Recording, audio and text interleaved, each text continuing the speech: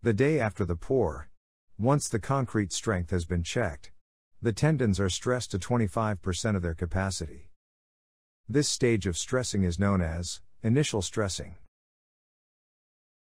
Initial stressing is performed largely because post-tension slabs are minimally reinforced and are prone to cracking as a result. The application of compression force during the initial stressing stage can help to reduce the likelihood of shrinkage cracks, which may otherwise develop.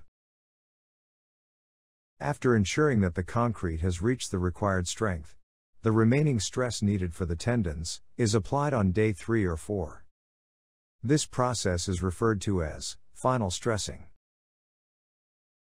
Stressing involves inserting the anchor head into the connection and locking the strands inside the anchor head using wedges.